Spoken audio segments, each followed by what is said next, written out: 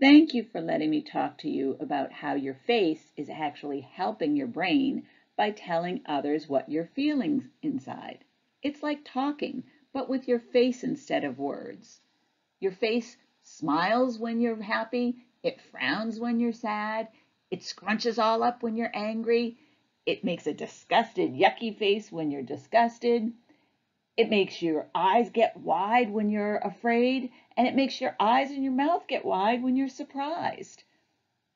Feeling emotions is a good thing, and it helps you learn about the world around you. I've enjoyed spending time talking to you about your brain, and I hope that you've had some fun and learned something about your brain.